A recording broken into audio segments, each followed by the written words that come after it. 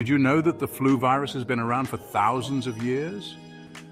Evidence suggests that even ancient civilizations had to deal with its outbreaks. Animals can get the flu too. Birds, pigs, and even whales can be infected. Sometimes these animal flu viruses can spread to humans, leading to dangerous flu strains.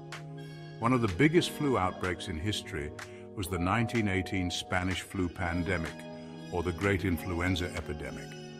It infected millions globally, causing widespread illness and death. We've learned a lot since then, and now have vaccines, antiviral drugs, and public health measures to protect ourselves.